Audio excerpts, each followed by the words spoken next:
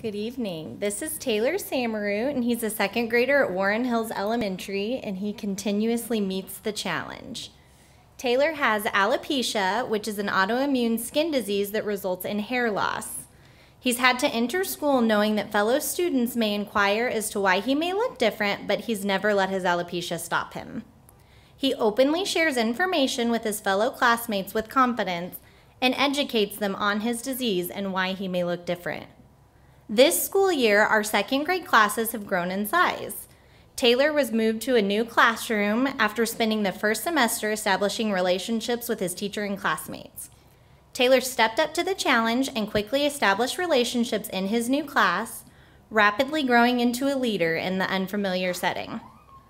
Amidst all of this change, Taylor made the brave decision to discontinue wearing his wig to school, something that his fellow students had come accustomed to seeing him in since kindergarten. He proudly walked in on Monday morning without his wig as if it were any other day. I asked Taylor if he wanted me to share with the class about his decision, and he made the choice to get up in front of them and share himself.